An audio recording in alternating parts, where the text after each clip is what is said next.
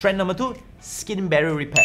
Now in the years 2020 and 2021, most of us was kind of stuck indoors and wearing a face mask. Now this has caused a lot of skin barrier issues, whereby the top layer of your epidermis is unable to protect the inner layers of your skin, leading to skin irritation and acne problems. Skin barrier repair is actually the top of the Google Trends for skincare. So now, for skin barrier repair, there are multiple ways to actually repair it, and my favorite is slugging. If you watch this video here, slugging is the process of applying an ointment or a very thick petroleum jelly on your skin, and what it does, it traps moisture in your skin, allowing your skin to be more hydrated and giving your skin time to repair its skin barrier.